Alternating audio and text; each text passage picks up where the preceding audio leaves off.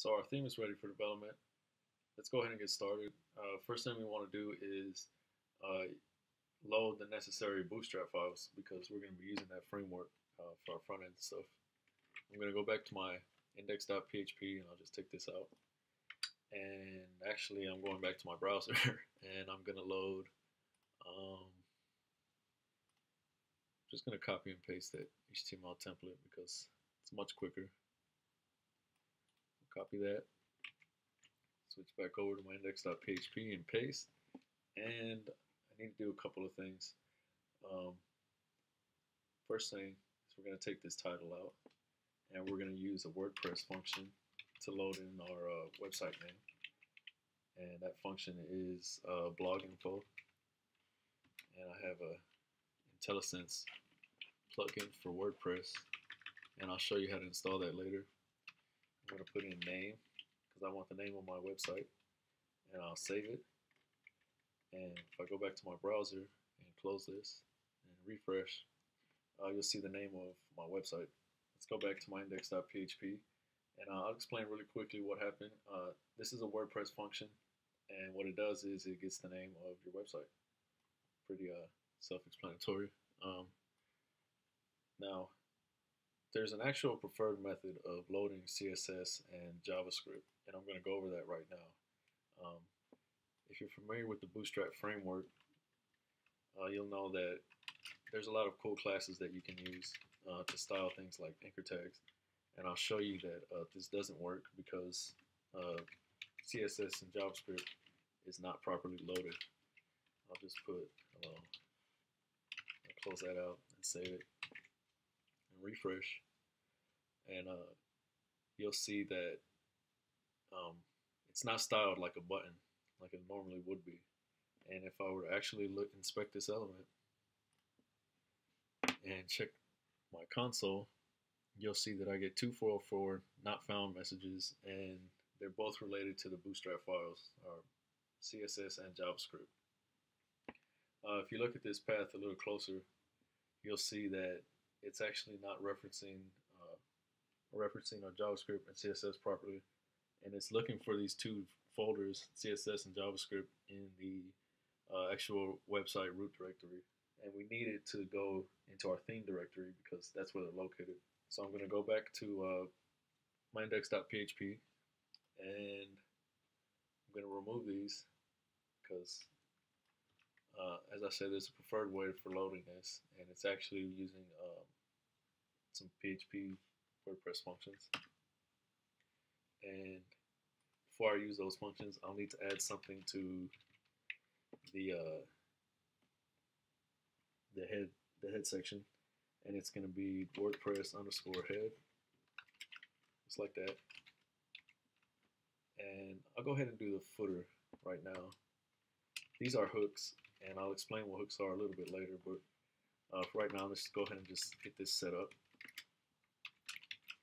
I think that's it. I'll save that, and I need to open up a new file, and I'm going to call it functions.php. It's important that you name this functions.php because the WordPress code is actually going to look for this file, and it's going to use it to load some functions for us. I'm going to open up a code block, and I'll just put, a comment block, excuse me, CSS and JavaScript, because that's what our function is going to do. We're going to need to write a function for loading these. And I'm just going to call this function load, and this will be really long, but I want you to understand what it's doing. Load functions, it's going to be called load styles and scripts, and we need to do two things. We need to load styles. Oops, I have this commenting plugin, and I'll show you how to install that too. And load scripts. That can be annoying sometimes. Anyway, we're going to use the default, not default, but built-in WordPress function,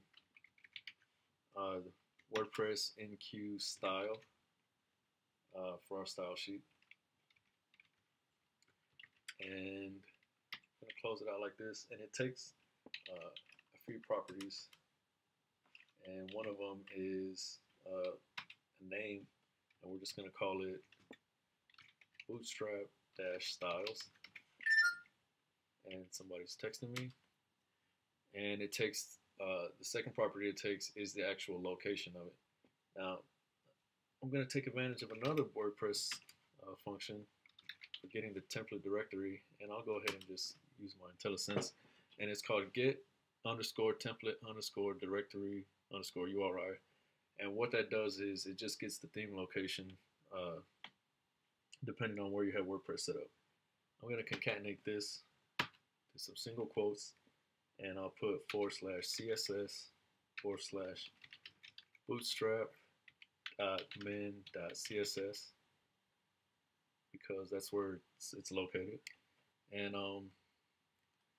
also remember we have our main style sheet, and I'm just going to copy and paste that, and that's the style.css. So I'm just going to just call this one main styles, and I won't need this because it's actually in the theme directory, so I'll just take this out, and I'll take this out as well, and it's called style.css, and I'll save it for safe measure. And now we need to do the same thing for the scripts, and much like our style sheets, there's a built-in WordPress function for loading the scripts. If I can spell it right, I'll get to it.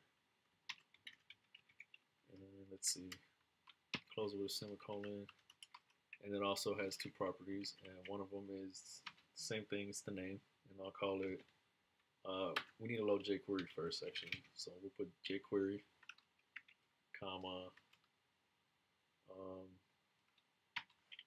we're actually going to pull it from the Jquery website, so it'll be http://jquery.com/jquery.min.js. So we have our Jquery loaded, and I'm just going to copy and paste this. Alright, and we need to name this one Bootstrap scripts for all of our Jquery plugins, and the location is actually going to be a reference much like our style sheets. I'm just going to copy and paste this up here. Remember, it's to get template directory URI, and I'll concatenate that and put /JS/bootstrap.min.js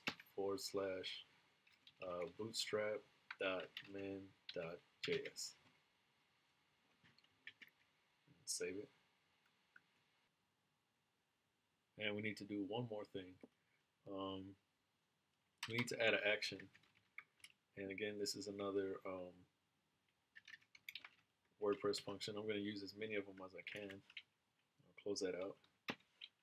And this one actually takes a very specific name, and it's called WP-NQ scripts with an S at the end, comma, and then the second property it's going to take is the name of our function. We called it load styles and scripts. So just copy that and paste it in there and save it. And if I go back to my browser and refresh, you'll see now that two things have happened. One, our WordPress head that we added to our index.php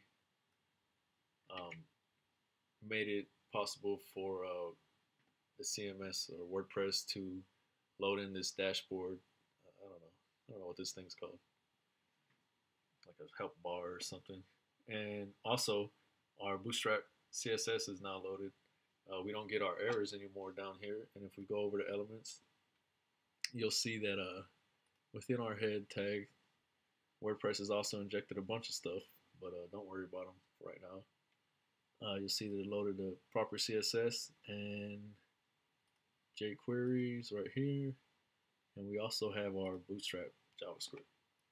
So we're all set up now, and we're ready to go. And in the next video, I promise it'll get more fun and interesting. We're actually going to start using the Bootstrap plugins, and we'll put, I don't know, a slider, some nav, a lot of cool stuff, and we'll see you then. Thanks for watching.